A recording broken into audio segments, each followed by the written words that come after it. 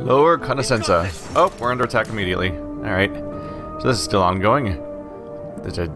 Was it Dactite Cad? No other signs along here. 2 guys there. Straightforward enough. No big hordes this time around. I say we all swarm this person. You can't catch us in time! We'll destroy your friend. Actually, it's surprisingly hard to obliterate them. Let's get out of that AoE real quick. And right back to attacking, if I can click on this person. Which is surprisingly hard, honestly. Wow. I legitimately can't select the bad... There we go. The bad guy to get them going. Let's see. We could put down a blazing bulwark in the general direction of the enemies in case they send projectiles our way. There we go. That blocks the projectiles from coming in and gives us the opportunity to obliterate that person.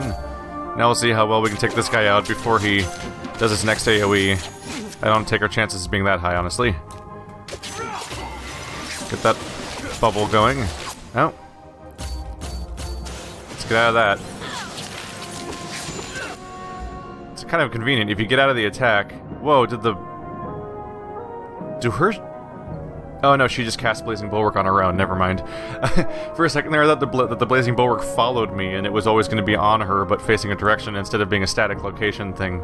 That was throwing me for a trip. Alright. Oh, you decided to rejoin us, huh? Yeah, it's funny that when they do the AoE attack like that, I run away, and it kind of just becomes a free chance to wail on their ally while they're paralyzed from being able to respond. Alright, you're down. Guess what happens now? I'm behind you. Okay, I'm less behind you now, admittedly. There we go. Ah, but he keeps running. Don't be annoying, dude. The fight's over. Just give up and enjoy death. I guess it's not what normally humans do. What do you mean, self-preservation instinct? I don't understand this concept. That's lore. Let's go grab that. The Umbric calendar. The Umbric calendar is a strange one. By any standards, time and history are divided into canticles, each lasting various amounts of misuras, each of which in turn lasts 4 years. The reason for this is to be found in the history of the nation. The first settlers of Ombre were from the neighboring theocratic nation of Altamire, and had been cast out for blasphemy. Spurned and spiteful, they vowed to stray from the ways of their culture of their fatherlands as much as they could. When Altamirians listened to their heads and their gods, Ombrians listened to their hearts and their whims. The first step that Ombre took away from the Altamire was the adoption of its own calendar. Instead of the Orion calendar that the Altamire followed, which had years that consisted of 3 months, each lasting approximately 120 days. The Umbric calendar, also known as the Song of Ages, was made to comprise years of 8 months and approximately 45 days in each. The months are as follows: Inisia, Celira, Elodia, Cora, Revita, Pica, Sendera, Ofina. Though many refer to events by the canticle in which they occurred, there is a slightly more accurate method of recording dates, though often only used by the Vegelus. Years are recorded numerically from the establishment of the Ombre. Vegelus used in the suffix il, Inisia Liberata, to denote the year of the event with respect to the founding of the nation. Yeah, at some point you need a standard date system to figure out so that you can actually communicate between nations or between alternate histories when trying to reconcile when things happen. If everyone's gonna go make up their own. Hello, this one's like hidden. The First. The founder of Ombre was a man referred to as the First, whose actual name was Theronin Ateo. Theronin Ateo? Yeah. Born in the land of Altamire, Theronin was considered cursed by his curiosity. He'd always questioned the prophets, wondered what lay beyond the mountain of Muraire, in the lands they'd known as the Dark Beyond. There was tales, of course, of the presence of unspeakable evils, of death, of tainted lands. Though Theronin remained skeptical, he was a man who needed to see with his own eyes to believe, and so, disobeying strict orders from the priests of his theocratic country, he brought a group of adventurers together and ventured into the dark beyond. His journey to the echoing plains set him upon Sierra Vede, and he met the Fae there. Cautious, he never interacted very deeply with them, but he recognized their existence and wished to learn more about them. He returned to Altamire and attempted to requisition larger forces to explore the wilderness that lay beyond, but when he told the priests the stories of his expeditions, they called him blasphemous. According to their religious texts, the people of Altamire were promised salvation if they kept their holy lands free of the demons that lurked in the world beyond. Theronin's stories about the creatures that he found sparked a wave of terror that coursed through the priestly councils. The reaction was to exile him and the taint which he brought back. And so, Theronin, as well as those others who had either supported him or who, too, had grown tired of the rigid Altamirian theocracy, left Altamire and journeyed through the echoing plains until they reached Sierra Vede. Under the mountain shadow, they settled and began what was to grow into the prosperous nation known as Ombre today. Wow. So just for going outside of their walls and discovering the outside world, which did feature creatures that seemed similar to elements of their religion that they thought might be evil, they exiled his entire group of people from their kingdom. That seems a tad severe. But I guess they probably thought that it was genuinely going to corrupt and bring the downfall of everything they had.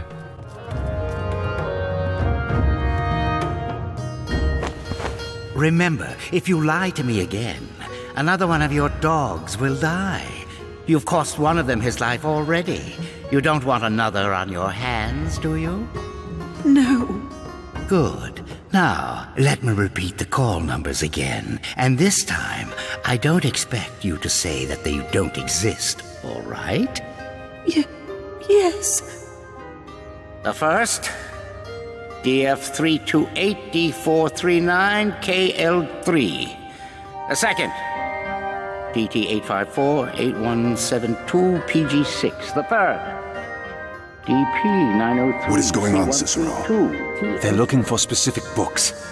Rezatov must have had something to do with this. Well, best to act while we have the element of surprise.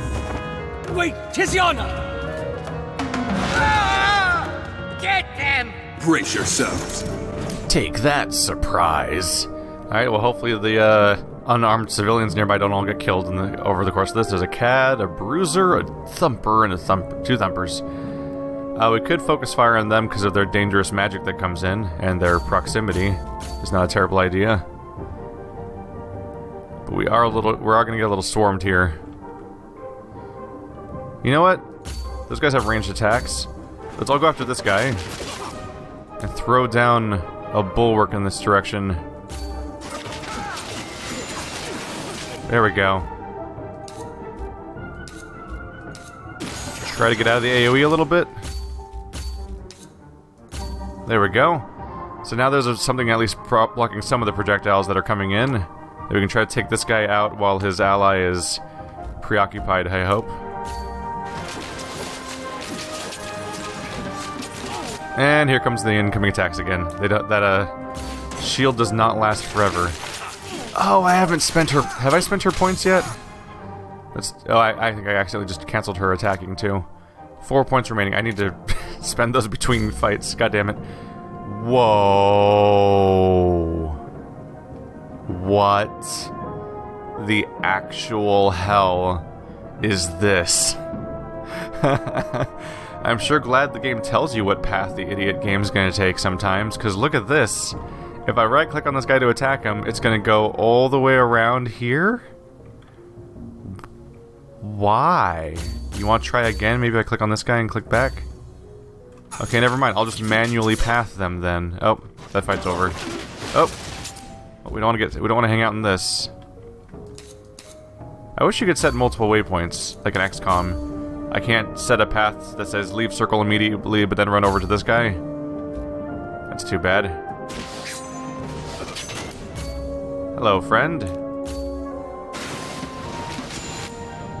Guy's just hanging out, doing his circle stuff. It's fine. At least we can try to keep things a little distracted while we just worry about wailing on this guy for a bit. Who are you going after? Are you just hanging out here? Whoops. You know what? He could use some backup over here. There we go. Let's have you actually turn around since this character's getting vulnerable in all of this. We can take out the big knight. Oh, no, we can't. Damn you, AoE! Just seems like a generally bad idea to stand in that for too long. But I can do my healing bubble, so that's good. And chaser attack. Funnily enough, we're doing more damage to his health than his focus this time. Which is slightly counterintuitive. Get out of that AoE. No, don't run back into it. Oh, now that guy's down. Alright, well everyone go after this guy then. We'll wail on the obvious extra guy here. Let's see. I don't think we need to use my mask ability right now to slow people down. It's late enough into the fight that I don't think it's that big of a deal. Everyone hit him with what you got. There we go.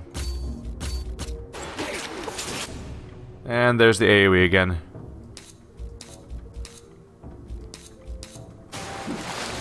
There we go. So now we do hold on all three of them. No reason to hang out in that mess.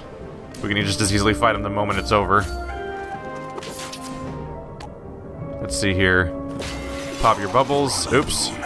I told you. You chose well. Unbind the Vegelis. Calden, see if they need healing. Ages.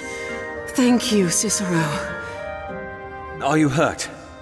I'm fine. What are you doing here? Actually, we were here for answers, but it seems that all we found are questions instead. He was asking you about books? If only he just asked. Capturing all my Vegelis like this, a tad over-dramatic, I'd say. Why did he want them? I don't know. I do remember their call numbers, though. We should get them ourselves then. See if... Are those... Hold your ground! Hello? Paper Fae? What's that? Bibliofay. Bookling Fae. I assume that he might be some kind of ranged attacker. Oh, they're swarming me a bit. Well, it'll give us a chance to beat this one down a little faster. Let's see. Get our orbs out, since the cooldown's short enough that we want to activate it as frequently as possible.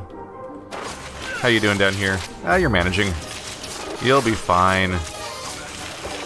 Especially with those AoE attacks I have. Apparently I can hit two of them at once. I just noticed that I was attacking one of them directly, but somehow hurting all of them. I didn't realize that he had that kind of reach with his attacks. There we go. As expected, the fire attacks seem rather effective. He does not appear to have focus, so the side I'm attacking from doesn't seem to matter. In general, the Fae seem weaker. Oh, he summoned new enemies. That's what he was doing.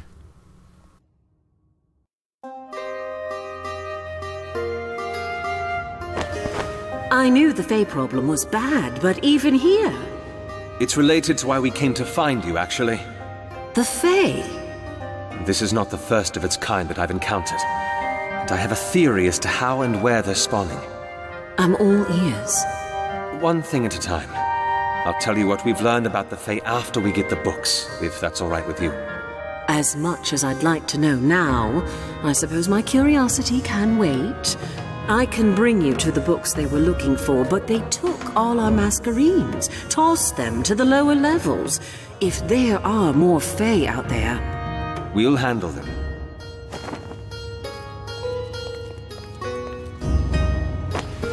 The wounded have been healed. And they're all cut loose. Then let's go. We'll find the books and clear a way for the Vegelis as well. Oh my goodness. Alright, so first things first, let's look at our skills. I believe I was saving up for you. Oops, double-clicked a little bit because it was lagging.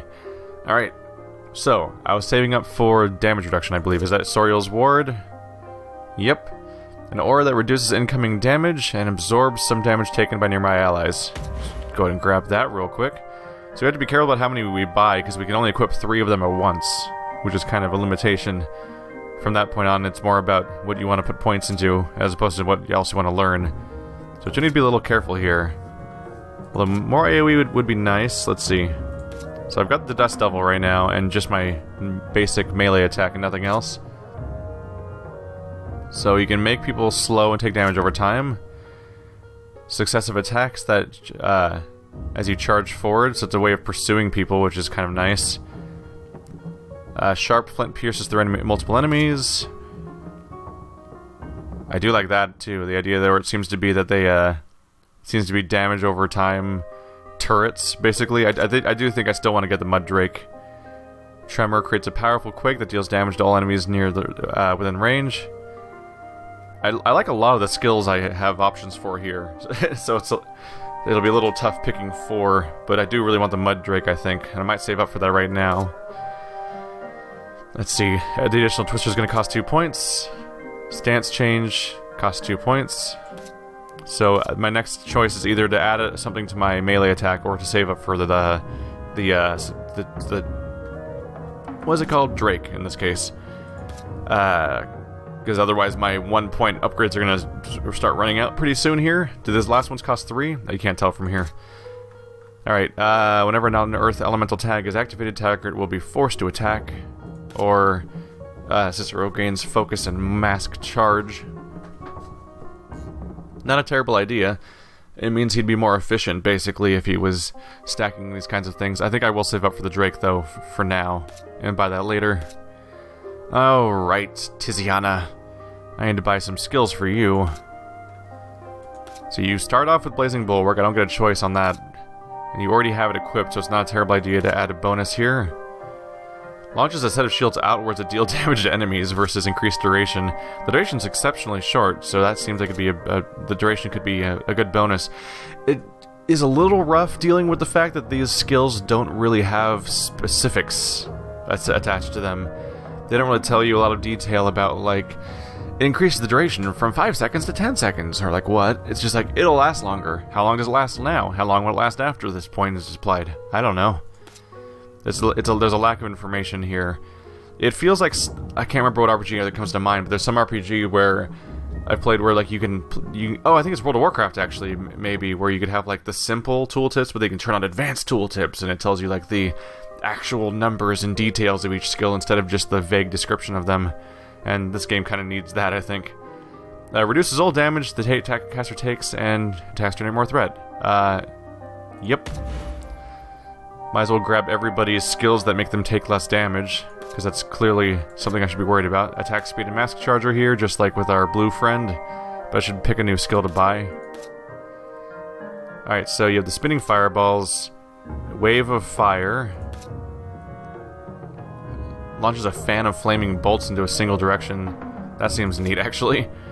And release of wave of fire that deals damage to nearby enemies. Burn damage over time. I do like the idea of Judgment, a fan of flaming bolts. Sounds like a shotgun-like projectile cone. And I like the idea of that. So let's grab you. Then I go for bonus bolt range or have them knock enemies back. Or I can go for other bonuses, of course. When a fire tag is activated, target suffers burn damage over time. Whenever an elemental tag is activated, target becomes forced to attack Tiziana. It's probably a good idea to do burn damage over time, but it might be good to upgrade. A knockback could give us some good control. I think I'm gonna do the fire damage over time upgrade for now. I like that one. Okay. Now she has skills applied and will be functioning properly instead of not at all. Let's see. I have to assume that a cluster of 1+ enemies means a cluster of more than one enemy, hopefully. Otherwise, how do I make sense of the fact that it, like a cluster of one enemy or more would just be one enemy? Alright.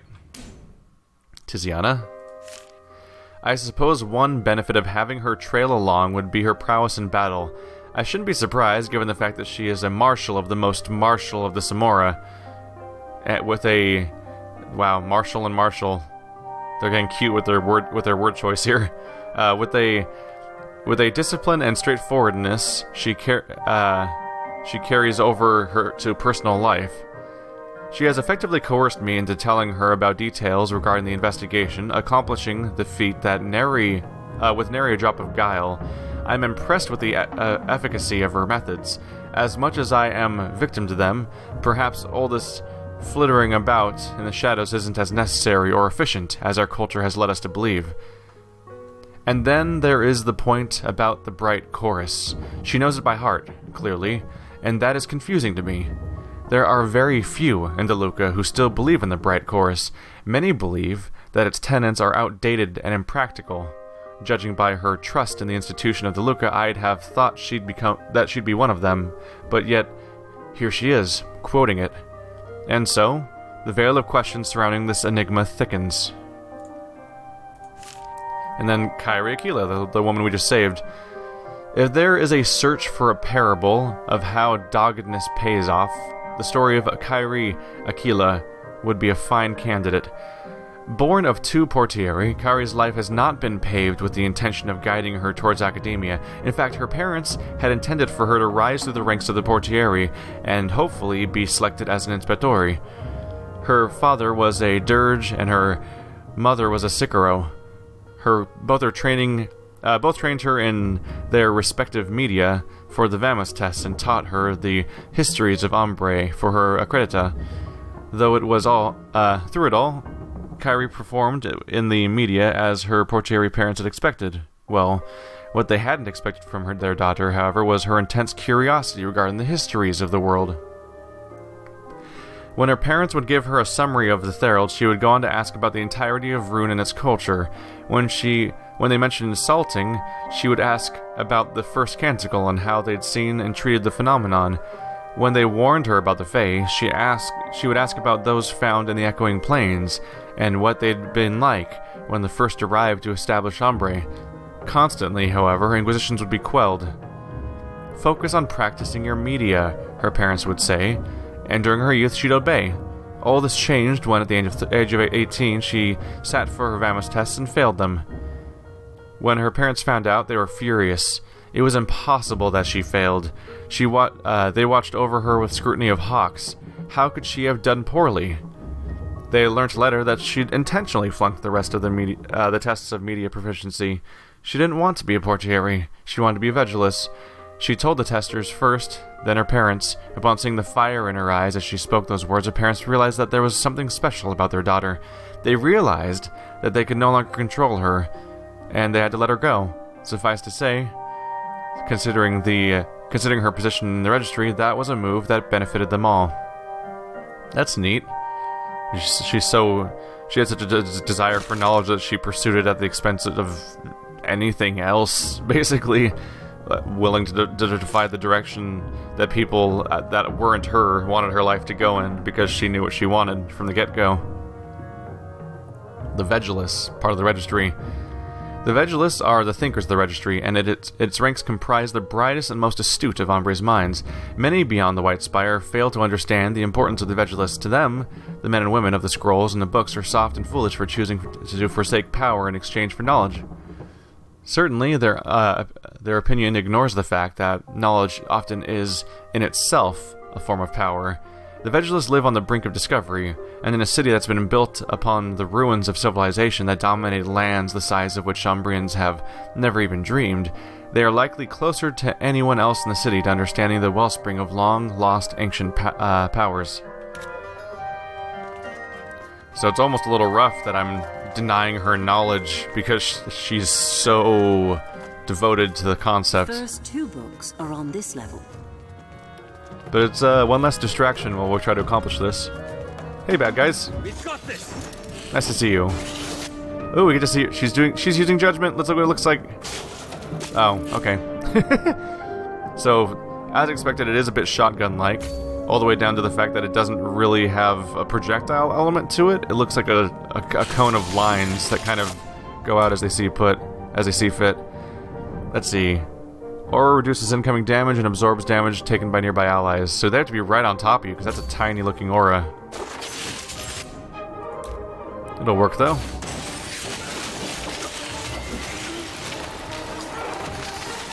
Hey now. So if I group up in here, they should be a lot harder to hurt actually for a while. But I really have to be on top of them. Also there's limits to how long the aura is bound to last. But sure. Damage all about. Oh, there he goes running off again.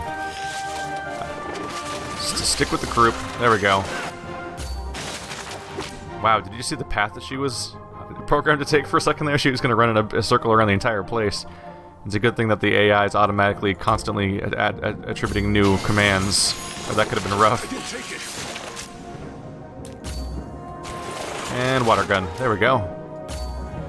So we should take out the source if we can. Everybody should go on this guy, because otherwise it's not going to go down fast enough. That's becoming a problem, because it's clearly summoning everybody. There we go.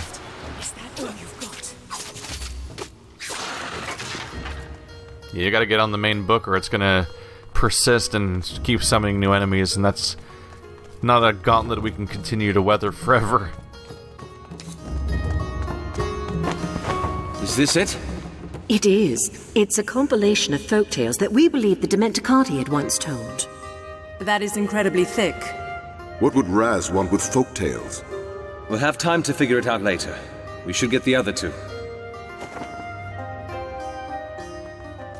And true to the game's, true to the continuity of the game right now, there's no codex entry added for that book right now, because he's not reading it.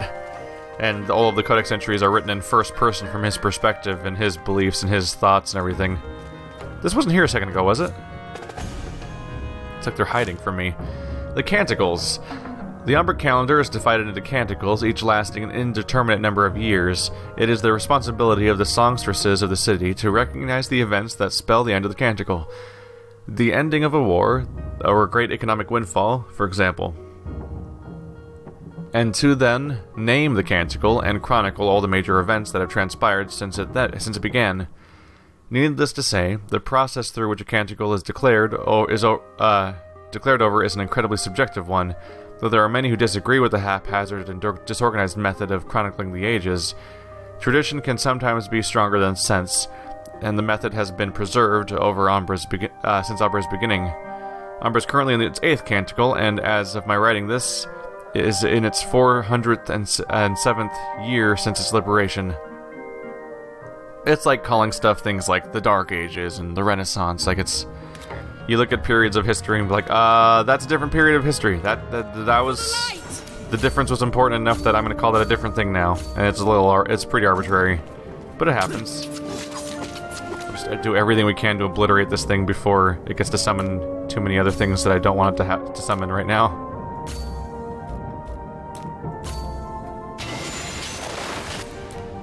Just gonna spam everything at it right now. Just hit it with all the things we have. There we go. That took it out before I got to summon much more. Is there anyone else? There's another Bibliofae at the end. That's not good. So they continually summon spiders, is my understanding. What are they called again? Bookling Fae. Alright.